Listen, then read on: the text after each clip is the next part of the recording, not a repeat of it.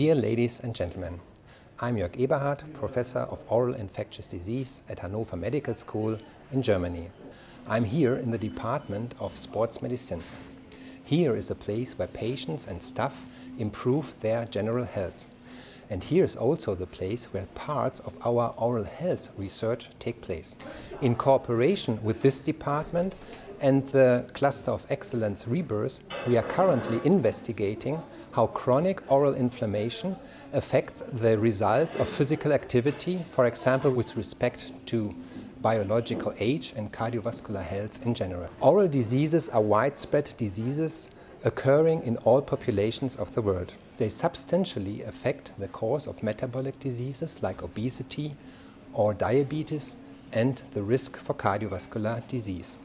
Our group even has shown that low-grade inflammation of the oral gums, affecting especially children and young adults, increase the risk for cardiovascular disease. However, today we only know in part the relevant mechanistic pathways and the interactions between oral bacteria and the individual's host response. In addition, interdisciplinary treatment suggestions for the prevention and therapy of oral and systemic diseases are missing. To find solutions, building the Center of Excellence Lifespan Oral Health will be a milestone.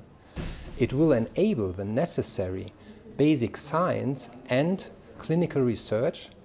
It will strengthen the education of next generation dentists and integrating oral health in national and international health strategies. The possibility to bring researchers together at the University of Sydney will be a unique feature and an extraordinary chance to bring the mouth back into health.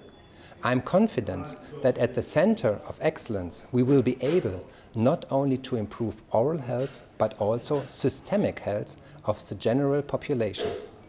I'm very happy to be part of this project and I'm looking forward to joining the University of Sydney.